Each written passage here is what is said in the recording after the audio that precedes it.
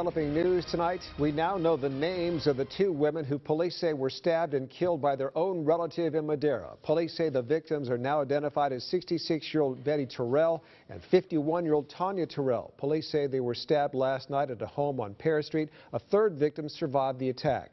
CBS 47's Dennis Valera has reaction from local pastors who knew the victims.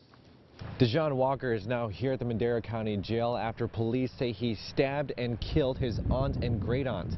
The whole town of Madera reeling from what happened, especially two faith leaders. We're just here to offer sympathy. Hearing about the horrific violence at this home, Pastors Sammy Neely and Charles Fryer wanted to come and pay their respects. Let them know that we're there.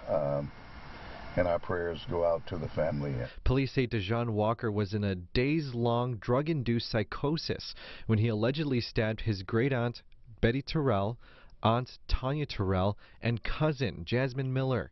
Pastor Fryer says he's not surprised drugs were involved. I knew it had to have something to do with controlled substance, being under the influence of something. These types of behaviors manifest themselves when individuals are outside of the realm of who they really are. The pastors hope in the coming days their church communities and the town as a whole can come together for this family. Pastor Fryer says he also hopes this can be a learning lesson for other families. There are other people, I'm sure, that have family members that are having problems in life now. Take a look at those situations now and try to get these people some help. Reporting in Madera, Dennis Valera, CBS 47 Eyewitness News.